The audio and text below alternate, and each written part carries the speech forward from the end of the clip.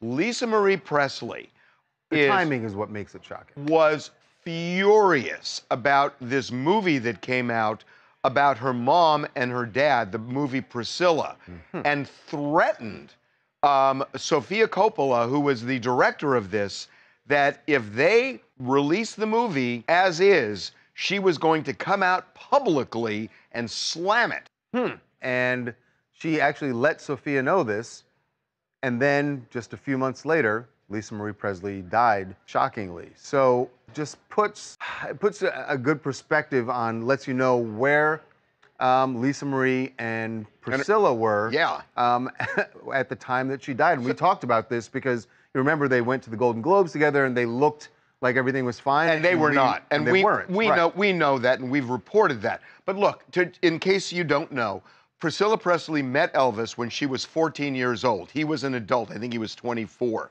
And a lot of people think, well, wait a minute. How did this relationship work when she's 14? Well, she has said that they didn't have sex until she was an adult. But according to Lisa Marie, the way she saw this script, Elvis came off like a predator. So creepy. So 4 months before, Variety got an email that Lisa Marie Presley sent to Sofia Coppola about the movie after she read the script. She said, "My father only comes across as a predator and manipulative. As his daughter, I don't read this and see any of my father in this character. I don't read this and see my mother's perspective of my father. I read this and see your shockingly vengeful and contemptuous perspective, and I don't understand why.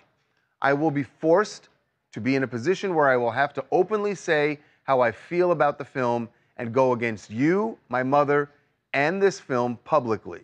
So that's in no uncertain terms. She hated the script.